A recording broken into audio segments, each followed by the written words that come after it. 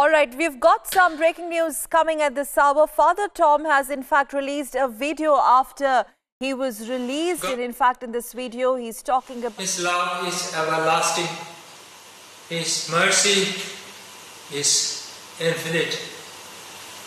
He has a purpose in our life, and what I went through definitely had a purpose. I have received the praise and love of you all on my behalf to our God, and He has ultimately answered.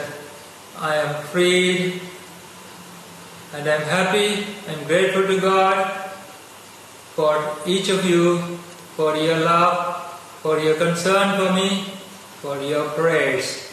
May God bless each and every one of you, and bless all those who have been involved in making this day possible.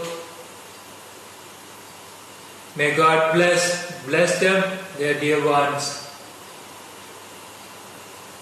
Thank you once again. I feel happy. I feel strong in my mind and soul. I still need a little more recuperation from my physical weaknesses.